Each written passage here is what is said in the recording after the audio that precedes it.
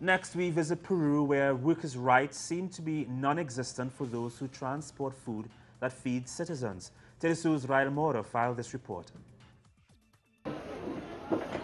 Benito Alarcón has been a stevedore for 29 years at the largest food wholesaler in Peru, which serves most markets for the almost 10 million residents of the capital of Lima. Like for most of his peers, his job consists of carrying large bags of vegetables weighing over 100 kilos from the trucks to the stalls. The weight carried is over twice the amount legally permitted, and it puts the health of the worker at risk.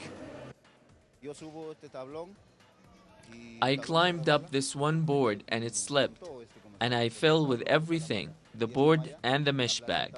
The mesh hit me on my heel and on my ankle, and it swelled like a ball, and I couldn't work for practically a month.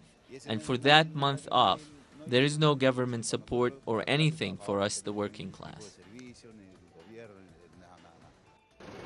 In addition to occupational hazards from carrying large weights in excess of 5 hours a day, over time, the stevedores develop permanent spine, knees, and ankle complications, and many end up handicapped. Also, they do not receive paid sick leave, health and occupational insurances, or any other type of social benefits. The state has to intervene, subsidizing or making the law be obeyed.